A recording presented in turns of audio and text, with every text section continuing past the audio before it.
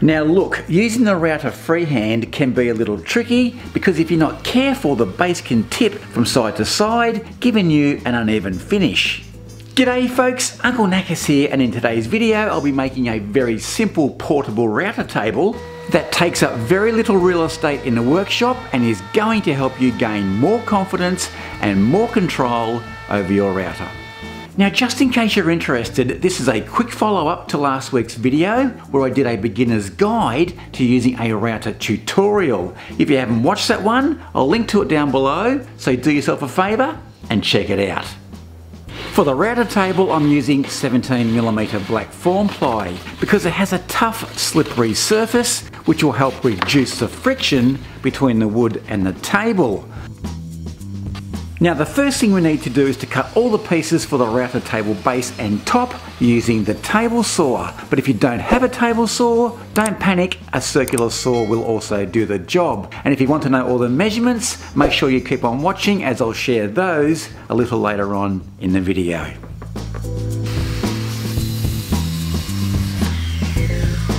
Before I screw the base together, I think it's time to pimp it up a touch because, well, let's face it, router tables, they can look a little boring. A little cut here and there with my circular saw and jigsaw is all that is needed, which will help break up the bulkiness of the unit and make it a little more appealing to the eye. Next, I attach some blocks of wood to each of the side pieces with double-sided tape. This will act as a template for my router to follow.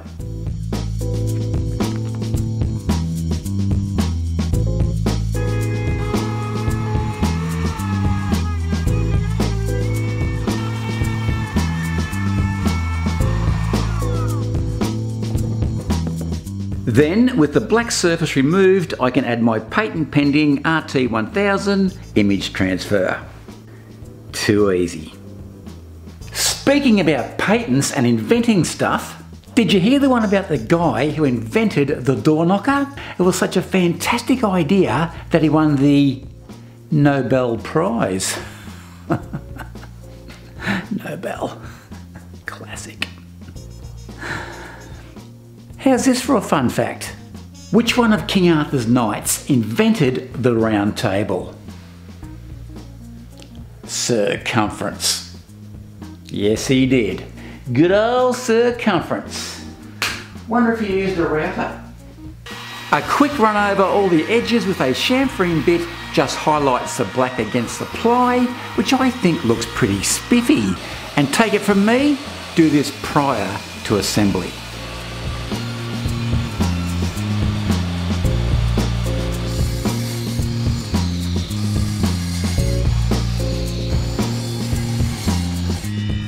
Now just a quick tip regarding the fence, and that is I want to run a small chamfer right along that bottom edge, which should help minimise dust build-up as we're running our piece across the face of the fence. Now before we steam ahead and start assembling the fence, we need to cut a clearance hole for our router bit, which looks something like that. Now this will be on both pieces, and all you need to do is to find the centre, go up 60mm, and that will be the top of your hole. Now I'm using a 44mm hole saw for this job. I'd like to use a 40mm one, but I haven't got one, so the 44 will have to do the trick.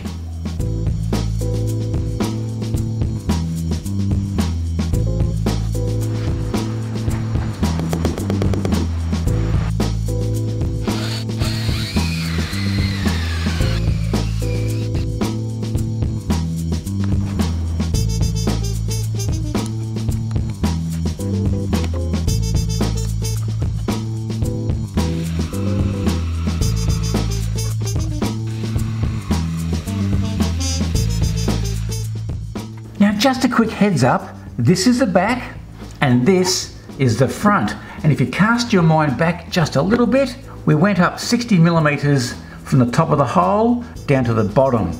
I'm changing that on the back piece and I'm coming back, instead of 60, 45mm. And the reason being, if I go back 60 all the way back here, that's just going to weaken that board a bit. So I think 45mm should be plenty. To assemble the fence, glue and screw the two boards together, making sure that you pre-drill and countersink the holes.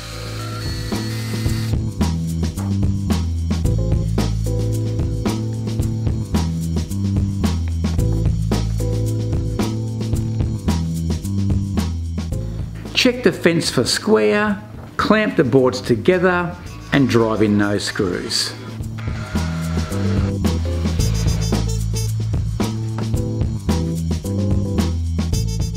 To help strengthen up the fence, screw on a couple of support blocks. Okay, let's talk dust extraction by making a very simple box to fit my shop vac or vacuum cleaner too. Now, as far as the hole for the vacuum cleaner, I'm putting that down lower rather than in the middle or up the top because I think most of the dust is collected down here and not up there.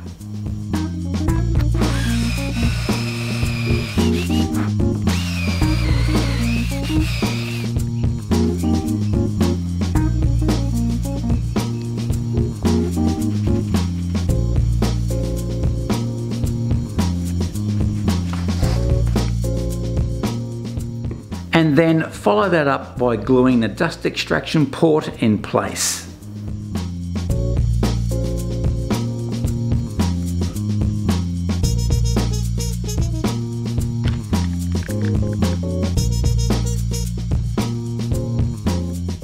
With the fence finished, it's now time to mark and cut out the recess for this awesome looking router insert plate that will attach our router to. And if all goes to plan, it's going to look something like that. Once again, using blocks stuck down with double-sided tape as a template for my router, I just need to cut out enough so that the insert plate sits flat with the table surface. Now, just a little tip. To help keep the router flat and level as I'm cutting out the recess, I've added a block in the middle for the other side of the router base to rest on. Just a quick mental note, folks, utility knife blades, they are sharp. Blood, blood, blood, blood, and blood. Mate, that was a deep one.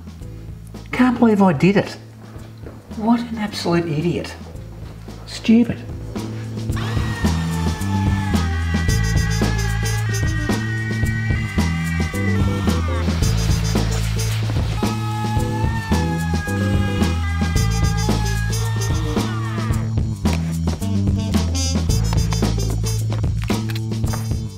With the insert plate having a large rounded corner, I'm going to have to freehand all of these corners to get a nice snug fit.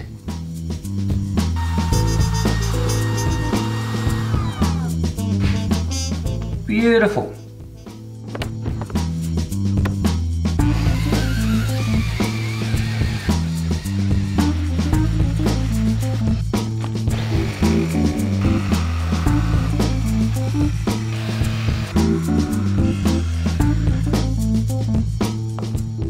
Now, as you can see, I've cut out those little shapes there. That's to suit the base of my router, and now it's time to fit the insert plate. So, cross our fingers, see how we go.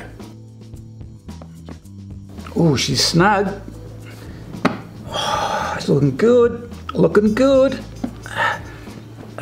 There you go.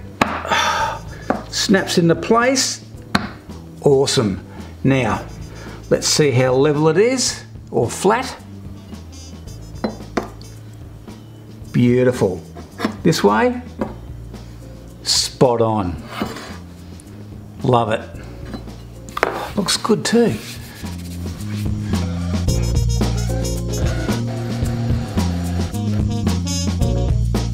Now the next thing we need to do is to install this T-track, which I absolutely love because it has so many uses, and that's going to enable the fence to slide backwards and forwards.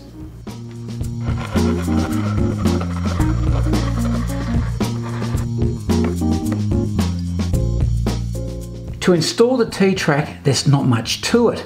I've cut mine to a length of 235 millimeters, and I've come in from the edge 90 millimeters. So if we can place the T-track down and butt that up against a square and then push it across till we get to our 90mm mark. Once you've done that, through the holes in the T-track, we'll temporarily screw that down, and as before, we can then place our blocks around the track, unscrew it to remove it, and then get our router out and route out that recess. Now just one more quick thing, and that is all T-tracks come with a centre line marked on it. Follow that line all the way along and then transfer that up onto our fence, and that's going to be the centre point or the centre mark for our T-track bolt and nut. That way everything's going to line up and run smoothly.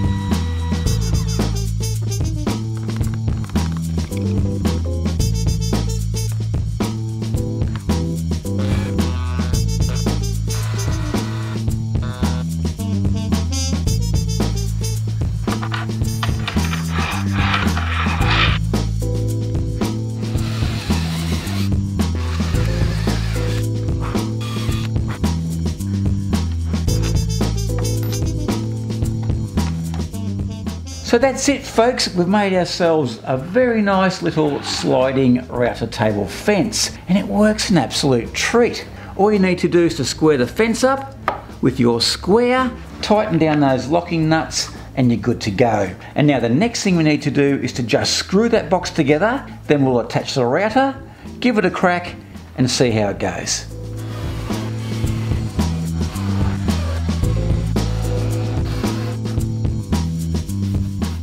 Alrighty, that went together really well. Now we need to install the router. So the first thing we need to do is to take off this black base plate.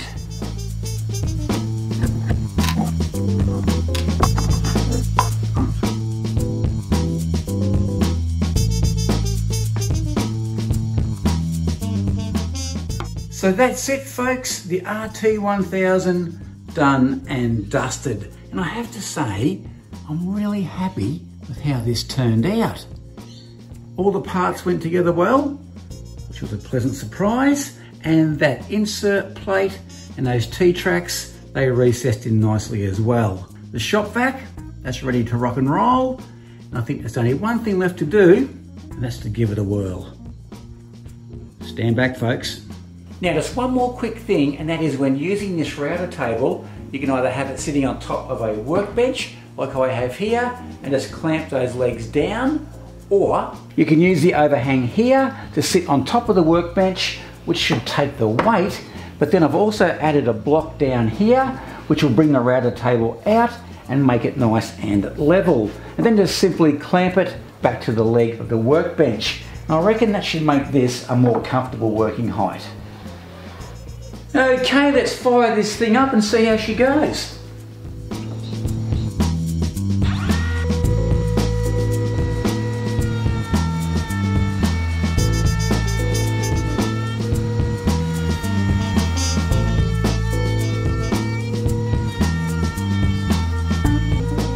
And there you have it.